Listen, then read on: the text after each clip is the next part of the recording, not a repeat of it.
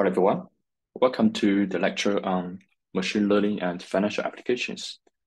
So in this lecture, we're going to cover the very interesting topic, which is reinforcement learning and its use in portfolio optimization.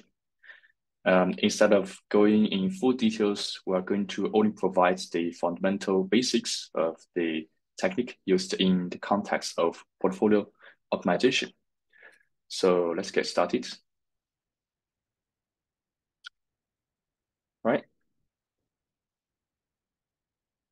Okay.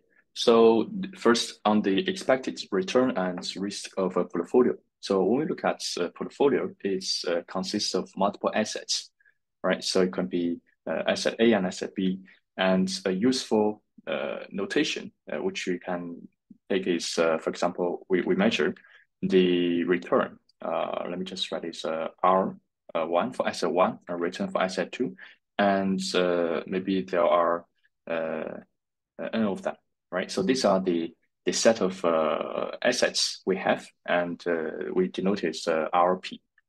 So it's our portfolio variable, right? So these are variables, and it consists of a set of variables which essentially correspond to the set of assets, right? And we model the returns, or more specifically log returns of an asset as our variable, right? Instead of the price, the asset price itself.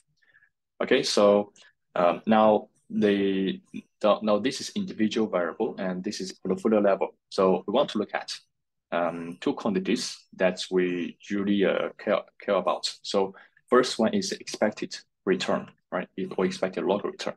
So this is the variable that captures the return of the portfolio, and we want to look at the expected value, right? So expectation is usually denoted as W, which are the weights transpose, and the mu. So mu stands for the expectation, right? So for example, the expected return of asset one is mu1, and then same for mu2, mu(n), right? So this is essentially a weighted sum. So we weight each return by the corresponding weight we allocate to the asset.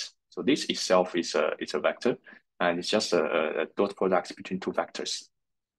We can also look at the variance of this variable, so that we know more about how variable the portfolio return is. Right? So this is something can denote as sigma p square as well. So this is the same thing. We are measuring the variance of this random variable at a portfolio level. So this is something you can calculate as the transpose of W, the weights, times the variance. Also, this is the variance covariance matrix of the assets, and then the weight itself.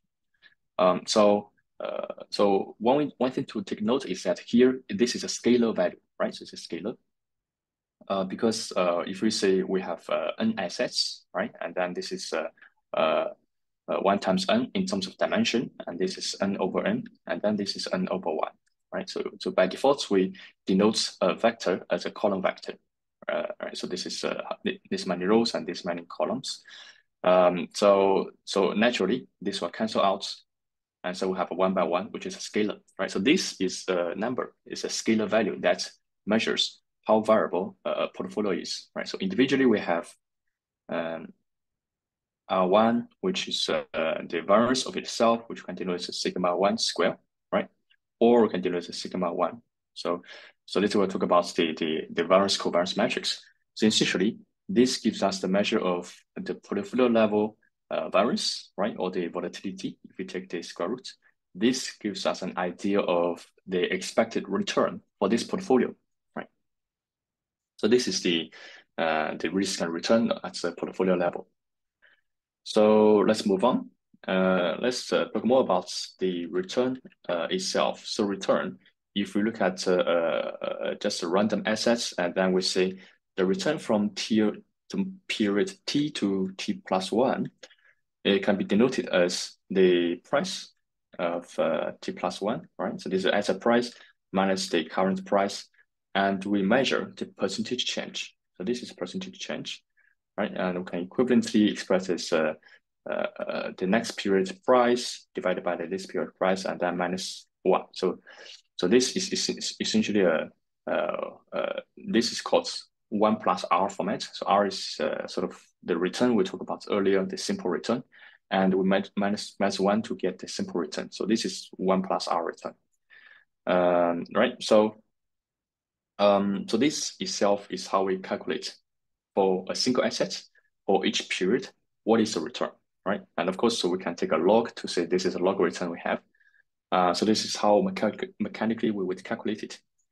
Now moving on to the expectation, right? So what is the expected return? So for assets, we have multiple returns, right? So for example, we have period 1 return, period 2, all the way to period t, right? So the expected return can be calculated as the sample average. So we just add up all the individual returns, right? So this is a small t, and t will go from 1 to uppercase T. So this is how we would calculate sum of all the individual returns and then divide it by the total period, right? So this is the average return that captures the expectation of the return of these assets, right? So this is for single assets. Of course, when we roll up to multiple assets, so you say we have the return as a random variable. So now we treat it as random variable for asset I and then another asset J. So how do we calculate their covariance? Meaning, if Ri is the asset I's return changes, right? So how does it impact the asset J's return? So this is something we can use something called covariance, right? So this is covariance between these two variables, R and Rj, and it's calculated based on the sample covariance. So this calculates I have the UI. So let me just express expectation of Ri as UI, right? So this is expected return for the first asset, and then this is expected return for the second asset.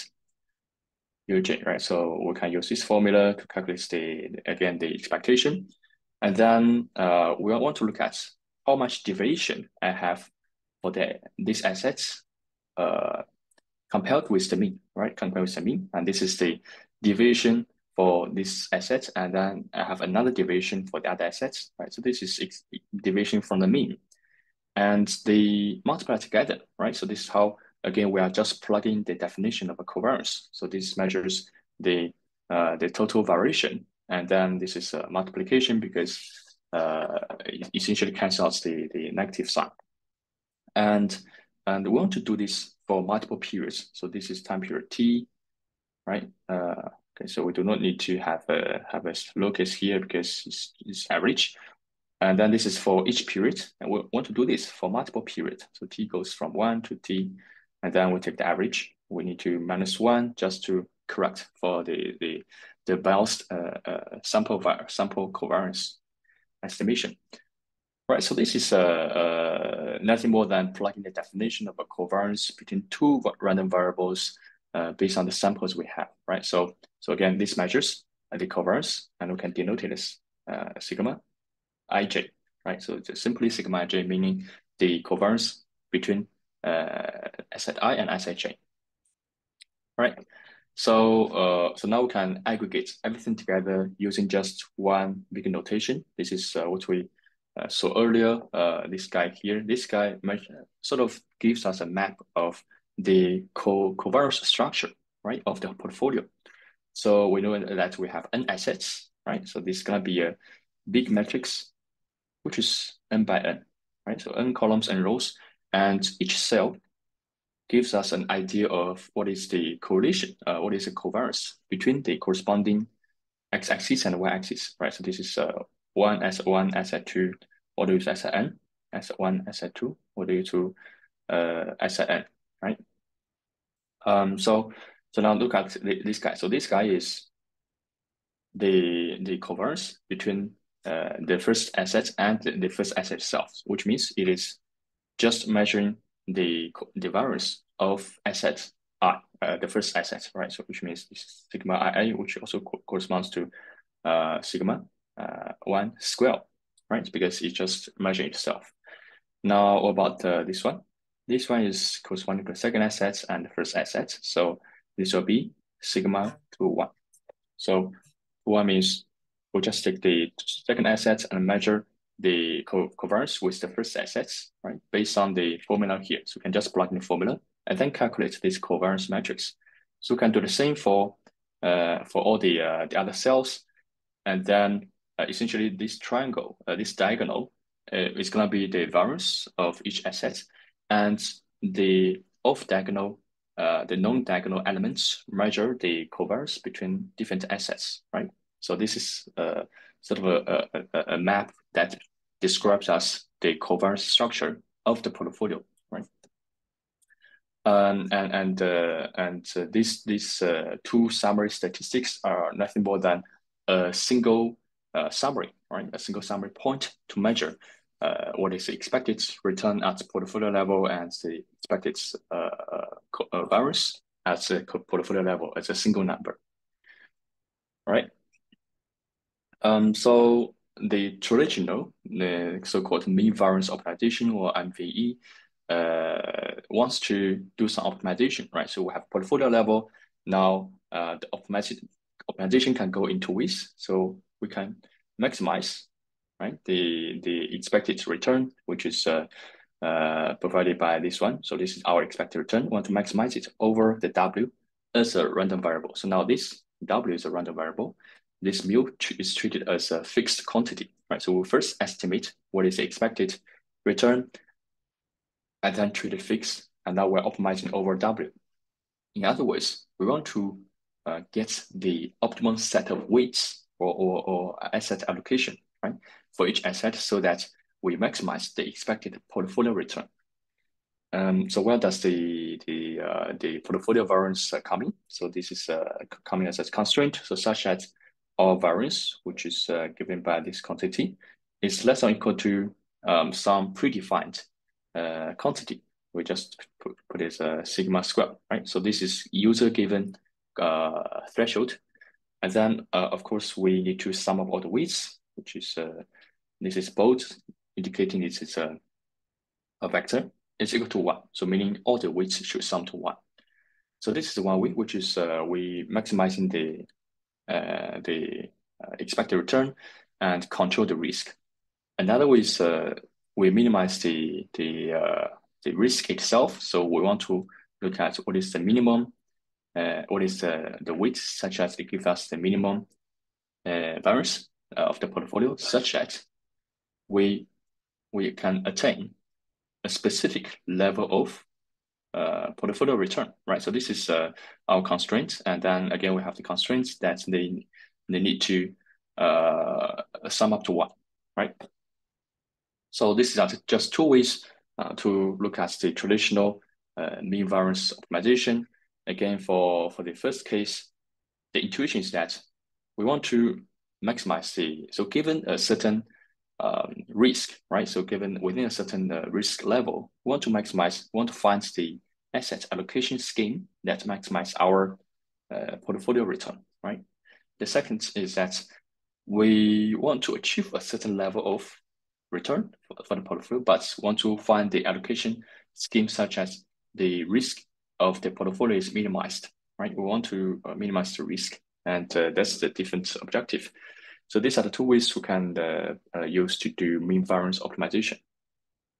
And there's no reinforcement learning here because it's just an introduction of a traditional optimization technique for the mean variance optimization scheme.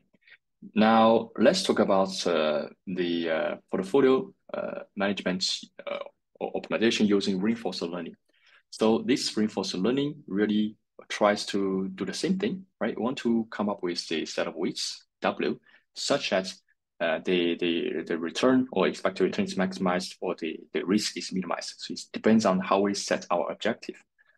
And to introduce the reinforcement learning, we need to look at the very important process we use, which is called Markov decision process, right? So we just start with the key tuple, which we use to describe the whole process. This is our state space, action space, transition probability, reward function, and the discount factor, right?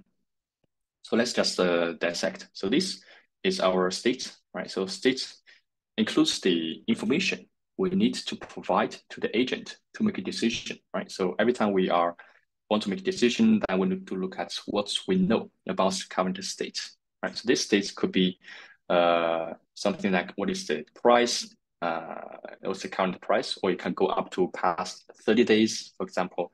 Essentially, this contains the price information at time period T. So this is a state at time period T. I indicates the market indicators, right? So different market indicators can provide to the agent. And also, what is my current weights across the different assets? So this is T minus one because we are still using the previous weights allocation, right? So this is something you can use to encode the knowledge the agent will have in order to make the best decision. Now the decision comes in the action space. So action is simply we denote as AT, action, and this again is the set of weights we have, which again is expressed as the weight allocation for first assets at time period T, second assets, and all the way to the nth assets, right? So this is our weight allocation. And again, we have constraints such as it should be, if we sum up all the weights, right? So if you sum up I, this is I, it should be one. So all the weights should be summed to one. And now let's look at the transition probability. So this is describing the environment. So specifically, if we are located at the state T, right, ST, we're in this state, and we take action AT. Now, where do we land next, right? What we're gonna observe next in terms of state. So this is next state is T plus X plus one, and this P describes the transition probability. So it's gonna be a probability, right? And it's gonna be, for example, 0.5, 0.8. So this describes the probability. And essentially, it's given by the environment. So depending on the specific algorithm we use, we may or may not want to learn this function. So again, this is a probability, and it should sum to one in terms of all the possible states we can transition to. So this is just a probability function, and reward function is also given by the environment, right? So in this case, we can just simply use the log returns as our return from the environment. So we do some action, right? So first takes action, and the environment will land us to some states, and then based on this, we will observe some reward. This rewards in the context of portfolio management can be just the portfolio level return, right? So we know how to calculate it. For example, for the T's return for the time period T, I'm going to take the current period price over the previous period price, right? So this is our percentage return for asset I. We need to weight it by the corresponding weight of the assets. So this is our weights for asset I at time period T, right? And then we need to sum across all the different assets. So this becomes our total portfolio level return. Now we can take a log to say this is log return as the return for the portfolio.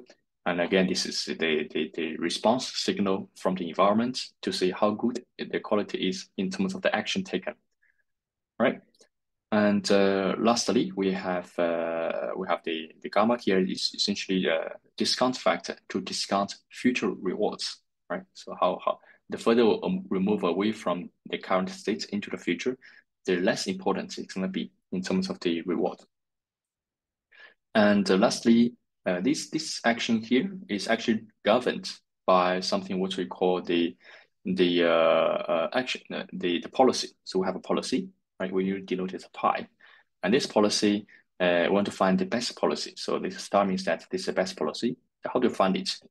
It's going to be something you want to maximize. So this is argmax, meaning we are looking for the best policy out of many policies. So pi is a variable here. And then now how do we say what is the best, right? What is good and what is worse? So this is measured by something called long-term return. So we have the different, so this is little r, so this is gamma. Let me write this in gamma. This is r. R means our return from the current period states, and then the action we take, so which is so we are in this state and we take this action to get AT. So this is essentially AT. Now we are in ST, the current state, and we take the action. So this essentially gives us what is the reward if we do this, right? So if you are in a state ST and we take action AT, what is the reward? And then we're going to discount it by the parameter gamma here. So this gamma discount factor. We are not going to consider just one immediate return. So we need to consider all the future returns. So that's why we have this t here, and we're going to add, of course, different t's all the way from 0 to the final period. Now, what this means is that, for example, if we take action at the first point and land it to S1 and land to S2, so all these R1, R2 is going to be added in order to give us the total long-term return. So add this together across the whole period. And then this gives us the long-term return. Want to find a policy such as the long-term return is maximized. This gives us the optimum policy. All right, so this is how an agent in reinforcement learning makes a decision, right? So this is our decision criteria. All right, so that's quite a bit of information, and let's see how it's going to be applied in this framework. So this is our agent pi. Pi produces action A, which is the set of weights, right? And then the reason it can produce these actions because it looks at the reward we observe from the previous period and then the state, right? So this is our input. So the action goes to environment. Environment will provide a response in terms of the next reward and the next state. And this iteration continues. This is the general reinforcement learning framework. And lastly, I would like to talk about the value functions. So value functions essentially measures the value, right, of either it's a state or state action pair. So let's again first look at what is the total return. Let's give a formal definition. So total return, we can put it as GT. So if we were to make a decision at this point, and the future can be different possibilities, different scenarios. Now, what is the return I can look at? So for a specific path, this is the path we are looking at. There are individual returns here we need to add up, right? So this is R t plus 1. So now let's use uppercase R for the rewards for the next period. So this is the next period rewards. And then we can continue the process. This is the next period. We need to discount it by gamma, right? And then all the way to the last period. So this is how we would add up. So this is again the discounted future reward. So if we move, for example, to R t plus 3, this would be gamma square. So this discounting is exponential, right? So this discount could. So this gamma itself is number between 0 and 1, and by squaring it, so it's gonna be smaller, right? So the further away the distance, the smaller the weight is gonna be. So this is again gives us an idea of the long-term discounted return. Okay, equivalently expressed as the current return, right? And plus the gamma times the next period long-term return. So we can do the conversion by extracting the gamma outside and then plug in the definition. So it's going to be the same, which means our total return consists of the current immediate return and the follow-up long-term return, right? So this is our immediate reward, and then this long-term return for the next period, and then discounted by gamma here, all right? So now how is this going to be used? If we want to look at, so there are two types of value functions. The first one is the state value. So it looks at a certain state, right? How valuable it is for me to go into that state. do the weight allocation, right? So this is denoted by V, and following the specific policy. So this is V. There's a little pi here. So now, how to measure the state? This is going to be expectation, right? Because the future can be a scenario 1, scenario 2, scenario 3, different scenarios. And so how to measure the goodness of this policy? So we take the expectation, right? Expectation of this over this pi, which is our policy, over the possible long-term returns we can get, right? And we start from S, right? So which means if we were to start from S, right, where we are located at this state, what is the expected long-term return? So that is our state function, a state value function, right? So expected return, long-term return. And again, we can plug in the definition here. So say this is again our expected immediate reward, right? Which is our R+1. This is immediate reward, such that we are at the current state, and plus the expected future reward. This gamma here, expected future reward, P+1, and conditioned on the current state S. All right, so again, this consists of the immediate expected return, reward, and then the long-term return for the next period. So this is how we can calculate. And if we were to really go into the definition, right, so we can further break it down by the definition of the transition probabilities and action probabilities. So what does this mean here? This means that if I were to be in the position where the state is S, right, I would follow the policy. So I'm in state S, and I would follow the policy to take action A. So this is action A, and this is governed by the policy. So pi is a function that maps S to A, right? So this is given the S, I would decide which action do I take. So this is probability.